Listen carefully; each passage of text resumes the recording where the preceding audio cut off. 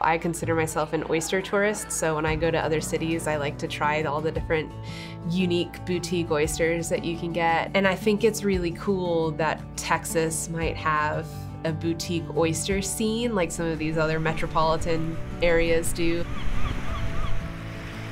Coastal economies are very impacted by fisheries resources, not just directly by commercial and recreational fishermen. Those things also bring business.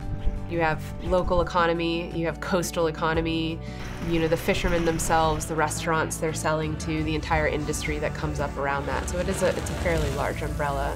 And even the culture, coastal culture, it's going to have a place in that as well. Texas recently adopted legislation to bring oyster mariculture to the Texas coast. And that's basically going to be oyster farming in Texas. And so our deputy director started that program, and I was on the work group helping them figure out various aspects of program design. But then when he retired, nobody really championed the program. And for some reason I did. Yeah, Emma was involved with this really from the beginning. She plays a big role in terms of habitat monitoring and management along the Texas coast. And it became pretty clear that this oyster mariculture program needed a champion. Emma just picked up that baton and ran with it. And this was a huge task. But she just emerged as the person that was gonna take this to the finish line. And she did an outstanding job. Just figuring out what oyster farming would look like in Texas, and that's actually a way more complicated question than it sounds. There's a ton of moving parts and a lot of things we had to figure out along the way. I have made it my own personal task to know this information because I feel like if we're going to regulate it, we really need to understand it. So I've looked up all of the gear, I've gone to these trainings, I've gone to the research farm and learned how the gear works and talked to Sea Grant.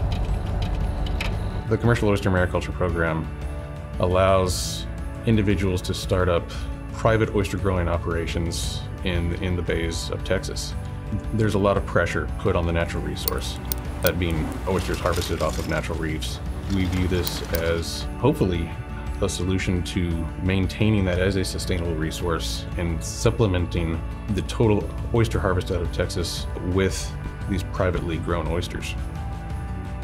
The first application for cultivated oyster mariculture actually came to the bay system that I oversee into Aransas Bay. That was a huge, huge first step for the program when we actually received that application.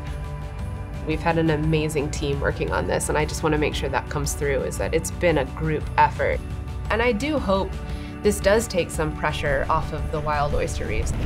And one thing that I kind of hope for as a consumer is that we have a little bit more of that seafood culture and that connection with our seafood in our restaurants and coastal communities.